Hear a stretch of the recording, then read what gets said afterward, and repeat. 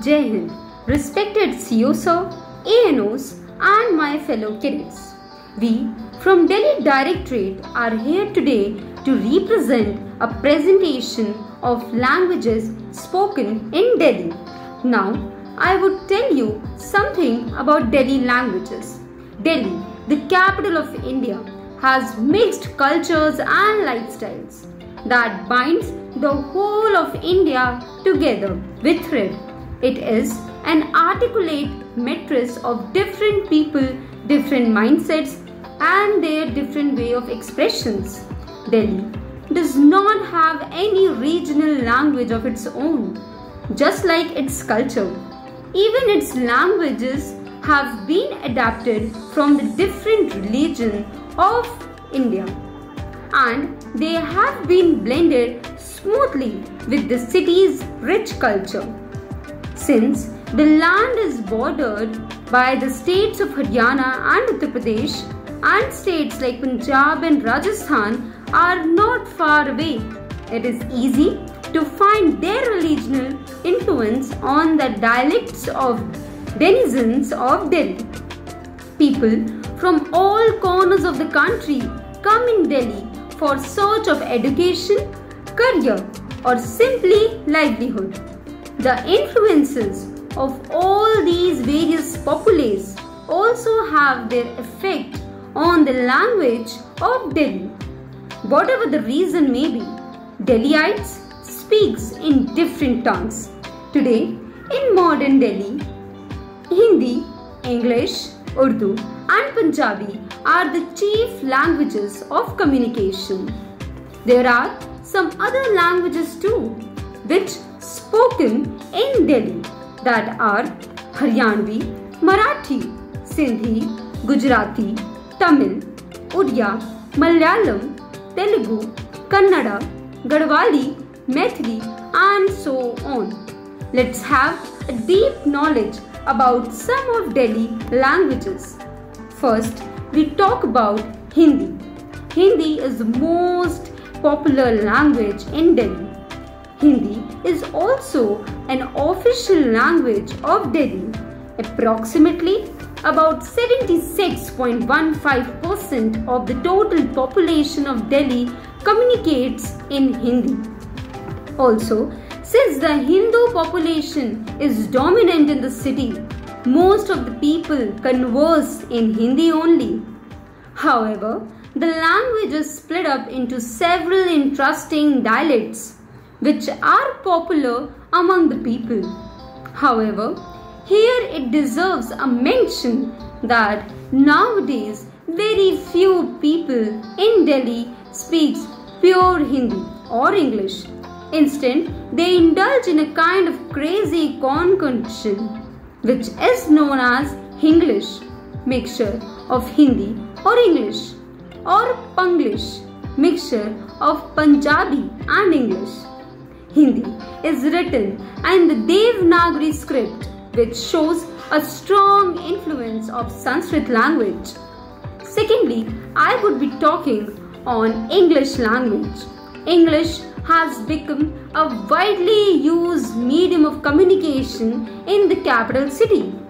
It is the most popular means of communication, particularly among the youngsters. Also guides, shopkeeper and even the taxi drivers are well conversed in this language.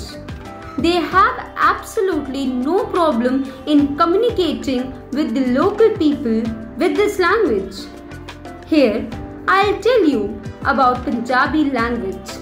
Punjabi is the most sweetest and the cutest language in Delhi. Punjabi, the mother tongue of the people of Punjab, is widely spoken in the capital suburbs, mainly because of Punjabi community. Punjabi is one of the important languages of Delhi, which is widely spoken. Since there are a large number of Sikhs and Punjabis in Delhi, so you will get to hear this language quite often. Now, let's talk about Urdu language. Urdu is a Muslim language. Urdu is not common language of Delhi. It is mainly prevalent in the Old Delhi area where a large number of Muslims resides. Last but not the least, here we are with the Haryanvi language. Delhi is mostly surrounded with Haryana border. Hence, we can easily find its influence in the capital suburbs. Haryanvi language is also called a part of Khadi Boli, and it is widely spoken in Delhi, generally by rural people and particularly by the Jats. So here I'm gonna start our presentation.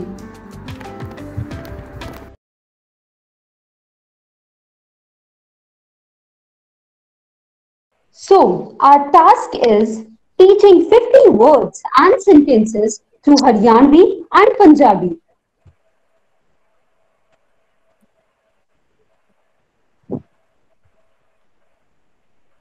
Here we are showing you our cadets who have participated in our task.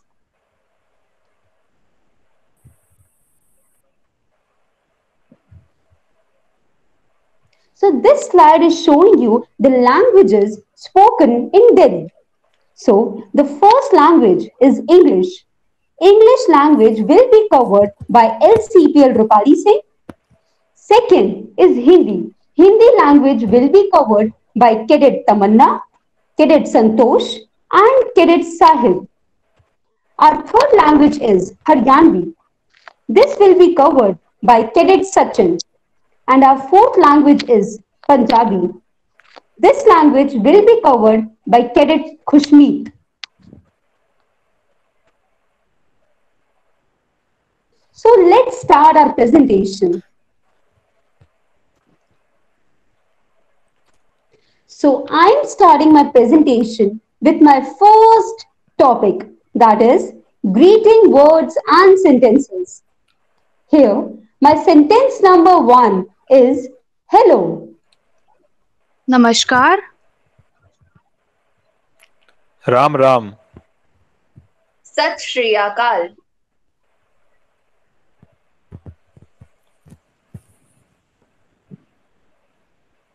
Sentence number 2.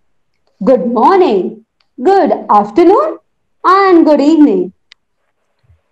शुभ प्रभात, नमस्कार, शुभ संध्या. सुबह की राम राम, राम राम, शुभ सांझ.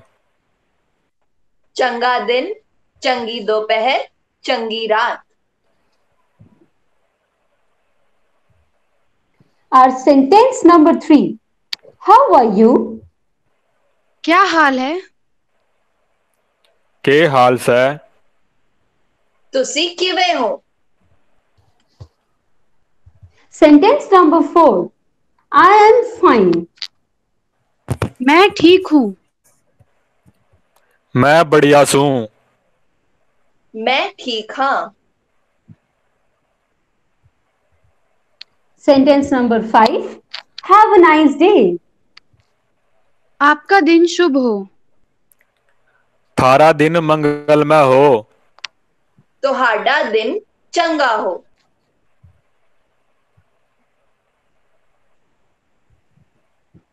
Sentence number 6. Nice to meet you. तुम्हें देखकर अच्छा लगा. तने देख के बढ़िया लाग्या. तुहानू मिलके चंगा लग्या.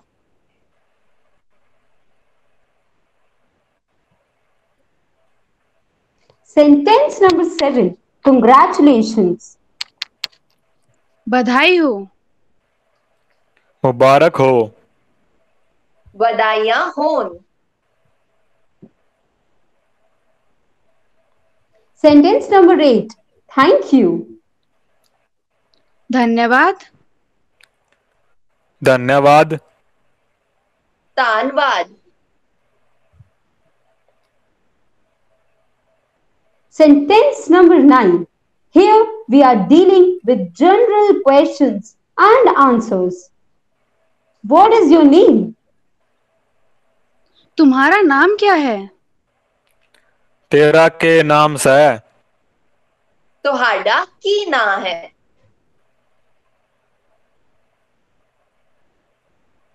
Sentence number 10. My name is Saurabh. मेरा नाम सौरभ है। मेरा नाम सौरभ है। मेरा नाम सौरभ हैगा।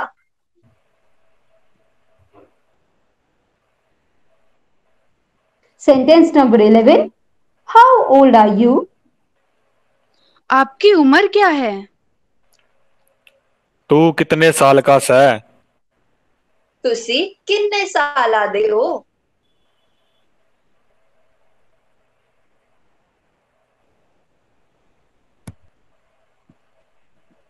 Sentence number 12. I am 19-year-old. मैं 19 साल का हूँ। मैं 19 साल का हूँ। मैं 19 साला दा हाँ।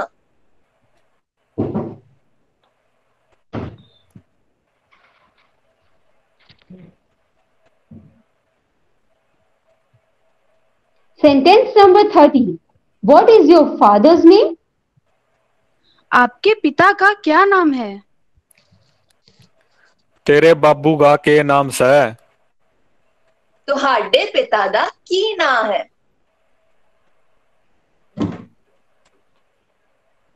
Sentence number 14. My father's name is Tarun. मेरे पिता का नाम तरुण है। मेरे बाबू का नाम तरुण है। मेरे पिता दा नाम तरुण है।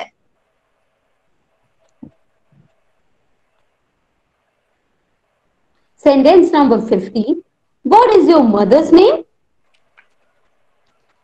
आपकी माँ का क्या नाम है? तेरी माँ का के नाम से? तुहाडी माँ दा की ना है?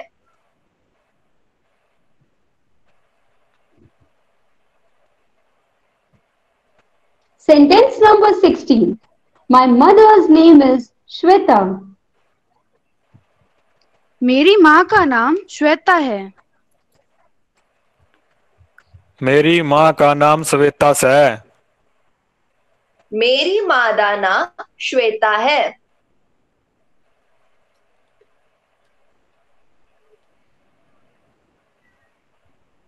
Sentence number 17. What is your father's occupation? आपके पिता क्या काम करते हैं? तेरा बाबू के काम करे है? तुहाडे पिताजी की करदे ने?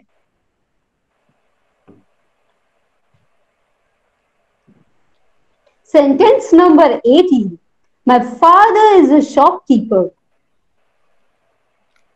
मेरे पिता एक दुकानदार हैं। मेरा बाबू दुकानदार है। मेरे पिताजी दुकान चलांदे ने।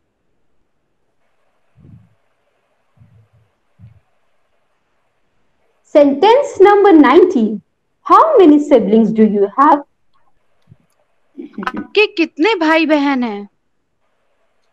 थाम कितने भाई बहन सो? तुहाडे किन्ने भरा भैन ने?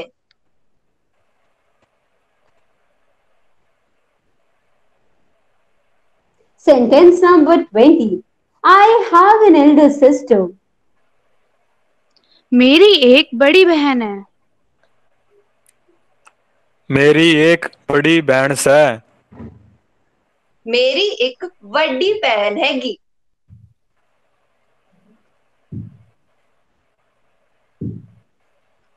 So now let's start with another topic, that is conversation at hotel. So our sentence number 21 is, can I take your order, sir? क्या मैं आपके ऑर्डर ले सकता हूँ? मैं थारा ऑर्डर ले सकूं हूं के? की मैं तुहाडा ऑर्डर ले सकदा हां?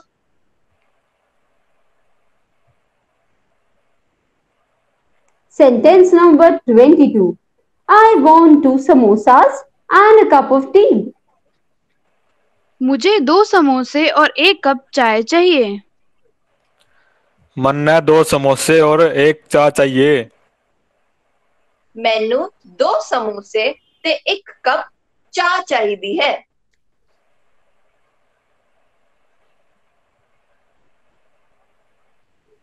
Sentence number 23. Wait for a moment. थोड़ा इंतजार करें। थोड़ा डट जा। 1 पल लई इंतजार करो।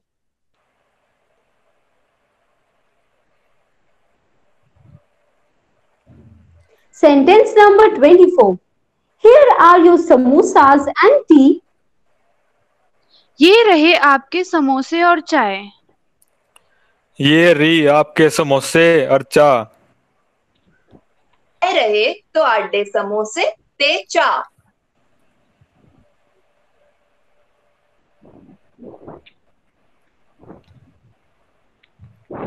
Sentence number 25.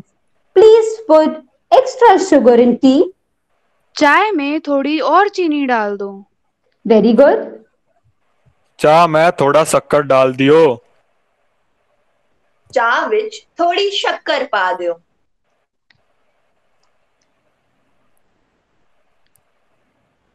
Sentence number 26.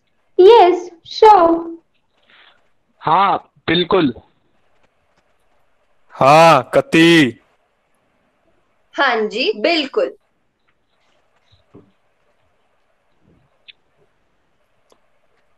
Sentence number 27.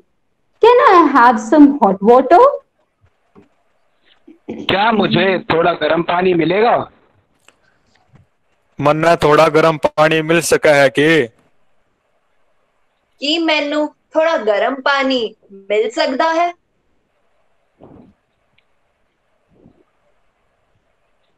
Sentence number 28. Have it, sir. ये रहा सर। ये लो साहब जी। हाँ जी ए लियो।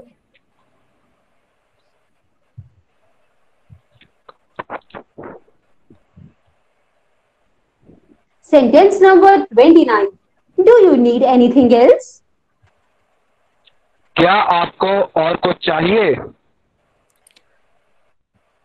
कि मैं और कुछ चाहिए आपने? कि तुहानू और कुछ चाहिदा है?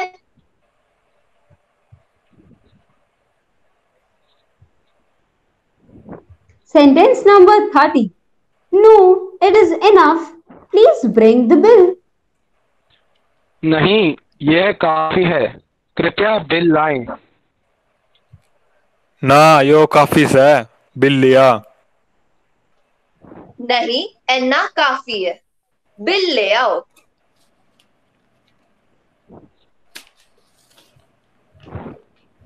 Sentence number 31. Thank you. Visit again. धन्यवाद, दोबारा जरूर आए। धन्यवाद, फिर तय आइयो। धन्यवाद तुहाडा, दोबारा जरूर आना।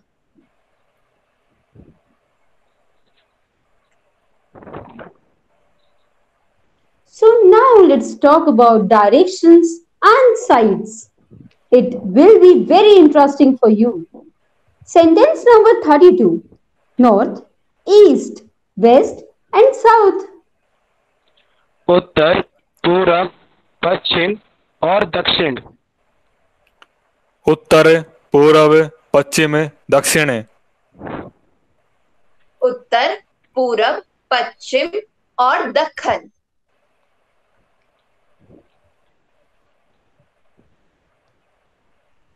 Sentence number 33. Right or left? दाएं और बाएं। सोड़ा और ओड़ा। खब्बे और सज्जे।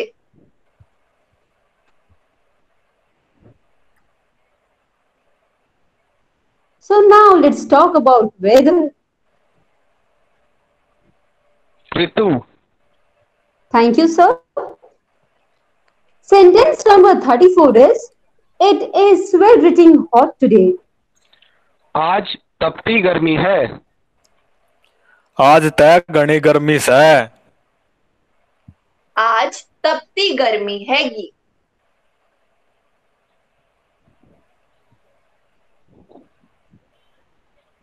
Sentence number 35.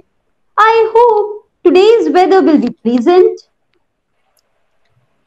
मैं आशा करता हूँ कि आज का मौसम सुहावना होगा। मैं आशा करता हूँ आज मौसम बढ़िया रहे। मैनू उम्मीद है कि मौसम सुहाना होवेगा।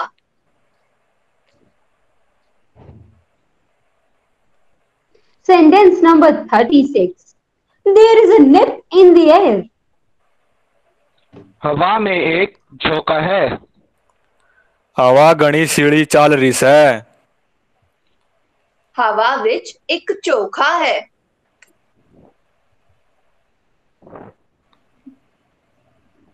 Sentence number 37. The sky is overcast. आसमान बादलों से घिरा हुआ है। आसमान में बादल छारे से। आसमान विच बादल छाए हुए हाँ।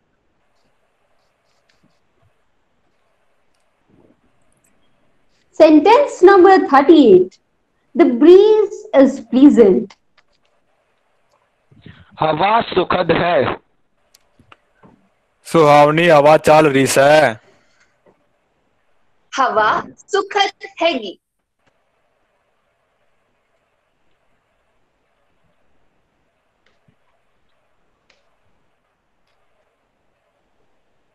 So now let's talk about games. खेल। Sentence number 39. Let's play. चलो खेलते हैं। चाल खेलन चल। चलो खेड़ दे हाँ।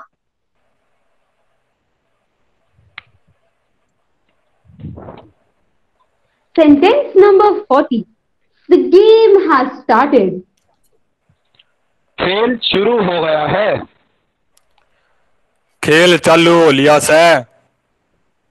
खेड़ शुरू हो गया है।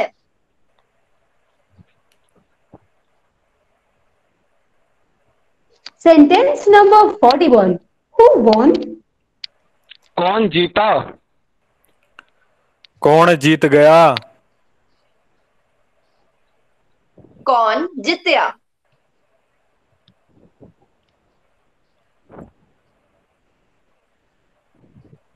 Sentence number 42. Our team has won. हमारी टीम जीत गई है। हमारी टीम जीत गई। असी जित गए।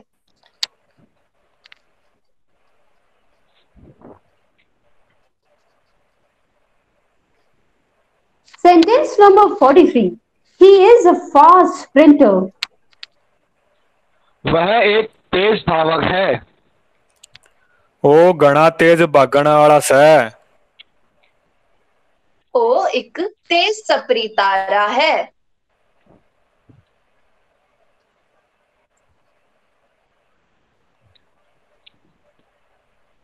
So now let's talk about proverbs. कहावत। Yes, in Hindi we call kahavat. Sentence number 44. Perseverance prevails. दृढ़ता बनी रहती है। धैर्यता बनाई राखी से। दृढ़ता कायम रहती है।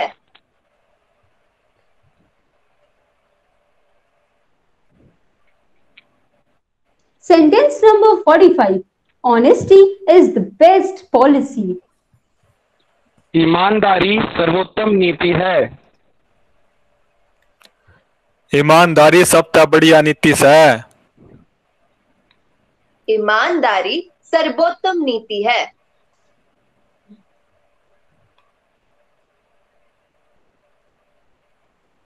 Sentence number 46.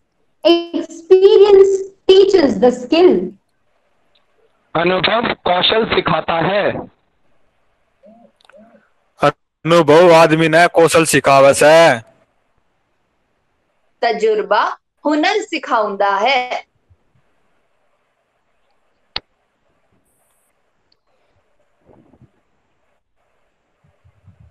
So now let's talk about our last subtopic, that is travel. यात्रा। Yes, you are right, Santosh. In Hindi, we call it yatra.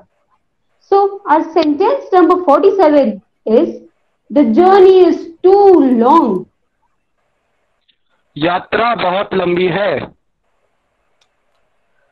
यात्रा घनी लंबी से। यात्रा बहुत लंबी हैगी।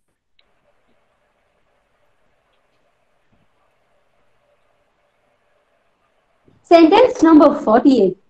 We shall reach on time. हम समय पर पहुंचेंगे। हम समय तय पहुंच लेंगे। आपा टाइम ते पहुंच जावांगे।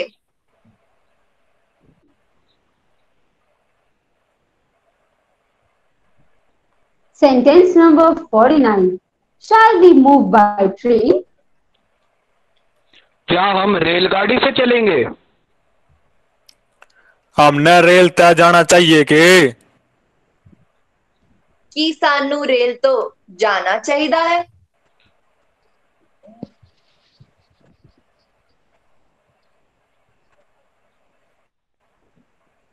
So our last but not the least. So our sentence number 50 is, the next station is Pune. अगला स्टेशन पुणे है। अगला स्टेशन पुणे से। अगला स्टेशन पुणे हैगा।